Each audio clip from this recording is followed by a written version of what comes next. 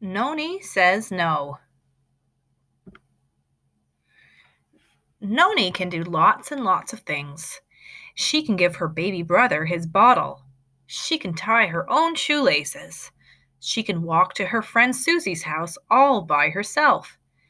The only thing Noni can't seem to do is say no. Noni can recite the alphabet backwards. She can count to 100 while hopping on one leg.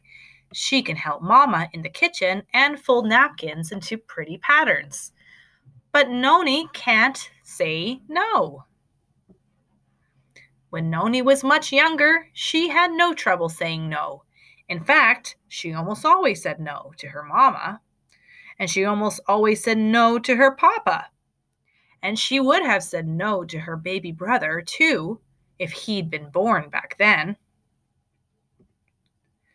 But now, if her friend Susie asks to sleep over, Noni says yes, even though she sometimes wants to say no. If Susie asks to play with Noni's special doll, Noni says yes. If Susie asks to borrow her favorite dress, Noni says yes. Noni absolutely, positively cannot say no. One day, while playing hairdresser, Susie asks Noni if she can cut her hair. She wants to take it all off, except for the tuft at the front, and dye it red. Noni hems and haws. She stutters and stalls, and she really wants to say no. But Noni says yes. Afterwards, she is very sorry, and so is her mother. At Susie's house, when Noni asks if she can sleep over, Susie has no trouble saying no. When Noni asks if she can play with Susie's special teddy bear, Susie says no, without hesitation. And when Noni asks to be the princess and wear the sparkly tiara, Susie says no again.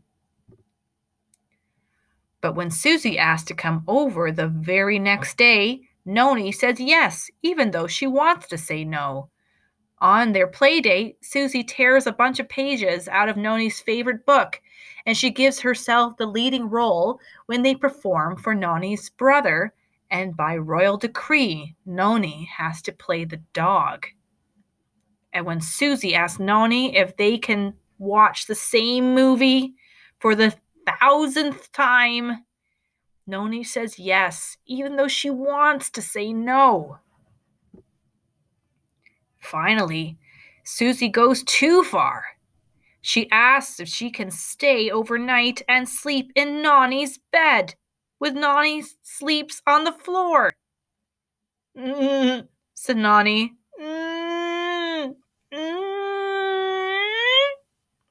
Okay, she says finally.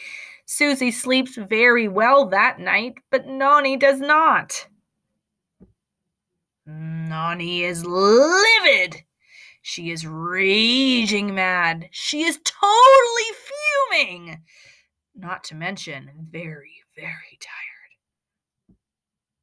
When Susie asks if she can have the last bowl of Noni's absolutely, positively favorite cereal, Noni digs down deep, braces herself, inhales, gets ready for the confrontation, the showdown, the fight to end all fights. And in her biggest, bravest voice, she finally says it. No! Okay, says Susie. I'll have toast.